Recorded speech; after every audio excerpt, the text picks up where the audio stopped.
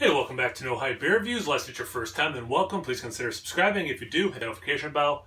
Daily updates. Really excited for today's beer. It's a vintage or a beer that comes out regularly, and I always look forward to each vintage. I should say it's Firestone Walker's Parabola, and it's a 2020 vintage. I recently did, well, somewhat recently. I think it was 2013. I think it's slightly off camera, but I have a good run of them going, and I got to start drinking them down. You know what? I didn't think I was going to do it this year. My local bottle shop had it for a really high price, and I was like, well, if that's what they're charging, I'm not going to go for that. And then I got this at a local restaurant that also has a bottle shop, and there it was normal price. So pretty happy about that. I quick compared the backs where all the writing is. It's pretty much the same.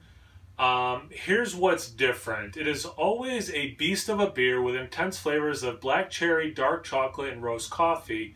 Yet each annual release also bears its own subtle imprint. This 2020 vintage of Parabola is distinguished by secondary notes of tobacco, vanilla, caramel, and plum, all imparted by extended aging in premier bourbon barrels. 13.6% ABV, and that's the only thing I care about on the front. There's a lot of good information on the front. It's just more than I ever, read or. I feel like I keep fading when I'm talking. Low energy. I'm doing this review a little later in the day than I'm used to. Yeah, can't even tell I just washed that glass out. Yeah, it's pretty black. A little bit of brown, but it's pretty much just black. Definitely a mocha colored head.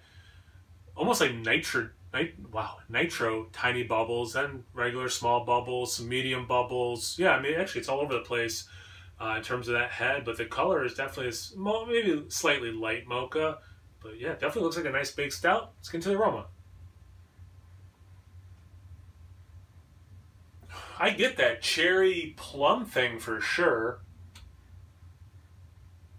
I'm going to say leather, actually.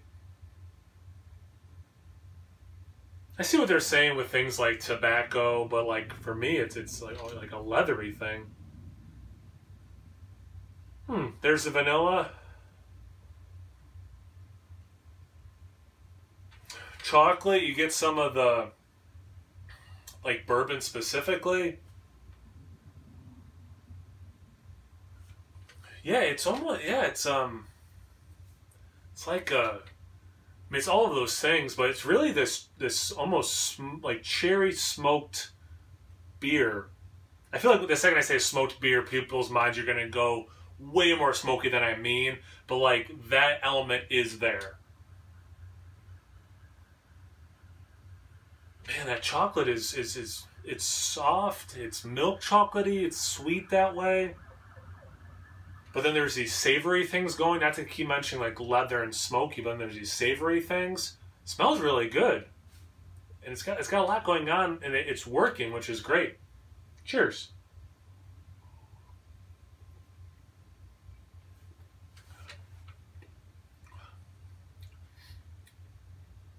Good solid mouthfeel.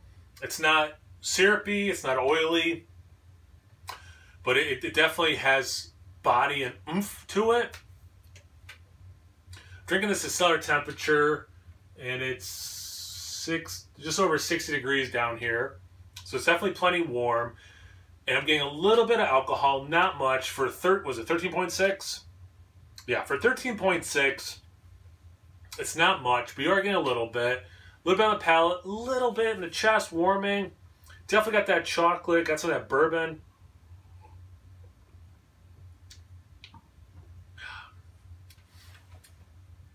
That it's char, but it does move beyond char to a smoke element. But like I was saying, the aroma, I don't want people to think this is a smoked beer. It's not.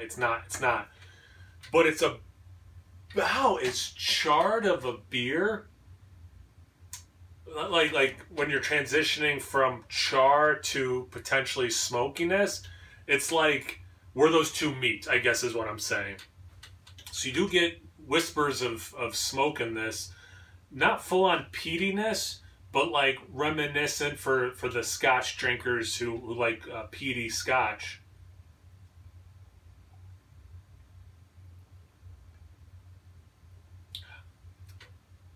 The roast, you get stout roastiness, like dry stout roast.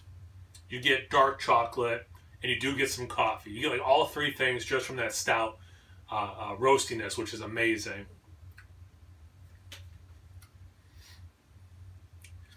It's dry. It has the oak tannins that way. Just like the aroma, there's a lot going on. I do think it works. I do think this beer with like a year on it, let some of this stuff meld together, round the edges out a little bit, will be when this is like, or even longer than a year. But I think this, I'm glad I have two bottles. I ended up pulling the trigger because where I first saw it was twice the price it's supposed to be. So I'm like, oh, I can get two for that price. So I did buy two, one to do on camera now, one to age. If you are like me and you have two, definitely drink one now, for sure. And then age the other one for however long you feel like. But if you only have one, I would say drink it anytime because it is drinking well now. I have to again mention the warmth in the chest. If you don't want that, serve it cooler than I am.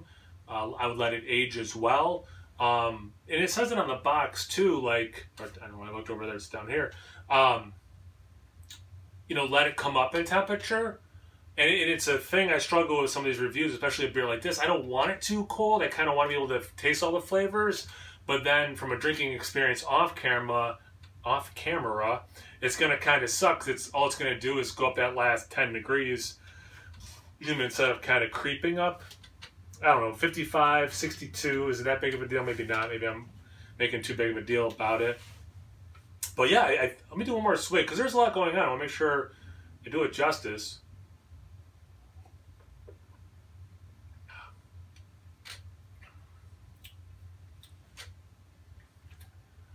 Yeah, again, that chocolate, it's very much dark chocolate, but there are some, or at least I shouldn't say some, there is a moment of sweet chocolate, like a milk chocolate. But yeah, it dries out fast. Got a little like hop prickliness too going on. Yeah, this is a good beer. Again, there's a lot going on. This is one of the things I'm liking about this beer, besides the flavor being good, is just that there's a lot to kind of dissect. And I think as I keep sipping on it, I'm probably going to keep coming up with stuff. But I'm going to cut this review at this point. But yeah, I'm really excited about this. If you had this beer, I know this is a beer people look forward to, so I'd love to have comments on it. So definitely, if you have this beer, what do you think? What do you think it is, how it's doing compared to other vintages? All that kind of stuff, comment section below. So thank you for watching. I really appreciate that. Check me out on Instagram and Untapped. It's No Hype Beer Reviews, both those places. So always please like, comment, subscribe, and most importantly, imbibe. Cheers, everyone.